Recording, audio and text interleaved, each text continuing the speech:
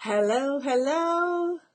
Let's check and see. Yes, we are going live in the group. Hopefully you can hear me. Let me see if I can hear me. Yep, I can hear me. Yes, we are going live in the group. Oh, Hopefully you can hear la la la la. Turn that down. That's very annoying, Ingrid. Okay, my phone is not cooperating. Hey, good morning. How are you?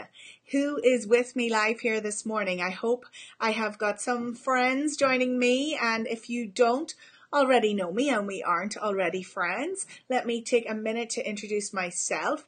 My name is Ingrid OWens, and I'm a business coach and marketing strategist, helping creative entrepreneurs who have service-based businesses like photographers, calligraphers, graphic designers, web designers, copywriters, anybody that works creatively in a service-based business online, helping them get visible and get their stuff seen so that they can grow their business, make more, have more clients, and not be relying on just referrals for their business.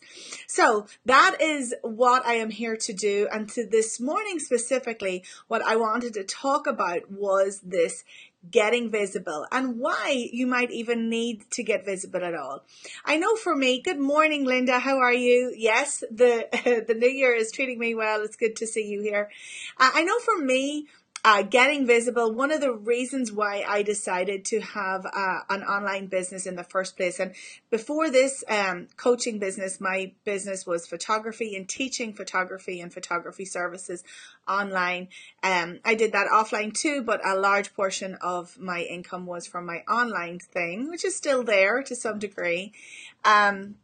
But one of the big reasons why I ever got into that in the first place was because I didn't really feel up to, getting out in front of clients. At the time, I was a new mom and I really wanted something that I could do around my kids' schedule without having to go to a 9 to 5. And I've always been entrepreneurial. I've always been involved in business. I worked with my father in a family business for a long time before that. But I wanted to do something that kind of allowed me not to have to show up or in corporate, or what I thought corporate had to be like online, right? I felt like I had to show up in a certain way. And being online allowed me to do that because it allowed me to hide a little bit. And I find that a lot of actually photographers, and those are the people who have had the most experience with working with, also have that same idea that they like to hide behind the camera. They're not always the people that want to be in front of the camera. That's part of the reason why they're the photo keeper or the photo taker and the memory keeper, right? So, the big thing that shifted for me, it was fine to do my business like that for a while. When blogging was new, when affiliate marketing was new, I was making money that way, and that was okay. But what I came to realize very quickly is that people buy from people, firstly, not from just an unnamed or unknown, but they buy from people who they know, like, and trust. So even when you are selling some sort of a product, people want to know the story behind that. They want to know who is coming, where that's coming from, who is the maker and the creator behind that. And that is especially so when you're selling a service, because in some regard, you're selling a little piece of yourself, right? It comes from you. So if you cannot show who that is to the marketplace and to your prospective clients, then you're going to have a hard time getting customers, and you're definitely going to get a hard time finding those dreamy, absolutely perfect customers, right? Those ones that you love to work with. So visibility and being visible is something that really is necessary as part of a business strategy online right now. You have to have some form of visibility, whether that's visibility for your products or for your own self. And it really has to be a little bit more of yourself even than the products for a product-based business. But mostly right now, the sun has come out and decided to blind me. But mostly what I'm talking about is for if you have a service, you want to let people get to know you. Now, we have a world of social media, Let's see if I can angle my camera a little bit more to get away from this. Let's see if I move back here. Oh, that's better. Okay, we don't want to be blinded by the light. We live in this world of social media, which makes, getting to know new people and getting to know, potential clients and customers a really easy thing. It also means that they can get to know you so much easier too, right? So we are gifted that we live in this world right now, but we need to use it the correct way, because we can do the whole like visibility thing on social media. I think it really has to be done strategically, and it has to be done authentically. And if you're not doing it those ways, you won't want to do it, right? Especially if the authenticity piece is missing. It's too challenging. It's too difficult. It's damn right hard to live up to this shiny ideal of what we might think somebody in our position has to look like, right? It's too difficult. So we need to be authentic, and we need to show the true side of ourselves. And this has really been my journey over the last couple of years. And one of the biggest ways that I've been able to do that is being consistent and showing up here every week on a Tuesday morning to talk about that. And I have done that consistently for the last 6 months, I think.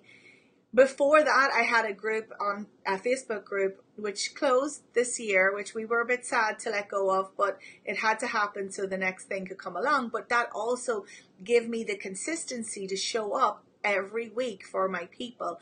At the time, those were my people. Now my people have changed a little bit because they're more interested in business, not necessarily just photography, right? But that consistently showing up every week, people knew that if they went there on a Monday morning, at some point on a Monday morning, which does stretch from 9 o'clock or like 7 o'clock in the morning to 10 o'clock or not 10, but 12, right? So I would always get in there and post at that time. And I think, that really helped people to see that, okay, this person knows what they're talking about. It positions you as an expert. It helps your people know where to find you. They know where you're going to be, right? So visibility is really important, and using the right platform and the right tool is really important. So over the next couple of months, you're going to hear me talk a lot more about visibility. I feel like this is something especially creatives struggle with. They're not doing the visibility piece the right way, and therefore they're not getting clients based on anything other than just referrals and word of mouth. And that's a good enough way to, when you're starting off, but there's no consistency there in terms of revenue. That's not a way to build a business. You're just kind of doing it on a hope and a prayer, right? So you want to be able to have a strategy around your consistent visibility, around your social media strategy, around how you're going to show up online. The key with this strategy is going to be having people to get to know, like, and trust you. And those things are what you should be aiming for when you're doing your posts on social, on Insta, on Facebook, wherever that is. It doesn't always have to be a feature of your own particular service. You want to give people a glimpse into who you are, what your values are, what you stand for, and how you run your business, right? So if this is something that you feel like you could need a little bit of help with, I would love to speak to you about it. We can get on a strategy call, figure out where the points are that are causing you issues right now, and develop a plan on how you're going to fix them. This is something that I offer for free. It's a 30-minute call, and I would love if you would take me up on it. I will drop the link below here. But I'm always here every Tuesday morning for this Biz Talk Tuesday. You'll see me consistently showing up here with lots of tips and tricks for getting visible online. But I really just wanted to give a general overview of why that's important, because you might be thinking, well, I'm still in that point where I can hide. But I'm going to tell you, you're always going to stay hidden. People aren't going to be able to find you. They're not going to come knocking on your door. You've got to be available to them, right? Okay.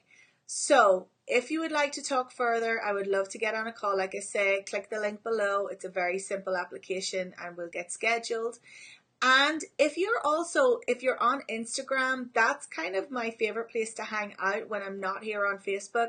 You know, as a photographer at heart, I love Instagram. I love looking at everybody's feeds. I love looking at all the photos. It's kind of where my place is. And I do a lot of little 1 minute videos over there as well. And you can also follow my stories, which will give you a little insight onto what my day in my life is like. Whether you need to have that in your life or not, I don't know, but I'm getting there. For example, I'm doing one this morning on the Christmas chaos that exploded on my living room. So if you can relate, I would love to hear your feedback on that, because you know, if you don't know, we're moving to a whole nother country. So every ornament had to be carefully considered. Do we want to keep it for next year, wrap it up and put it away? So that has caused a little chaos in my house. But anyway, I digress. In the meantime, have an awesome week. Let me know in the comments below what your biggest pain is around visibility. And as I said earlier, if you'd like to get on a call to chat about it, I would love to do that with you. All right, have a great rest of your week, and I'll talk to you soon. Back here next Tuesday, if not sooner.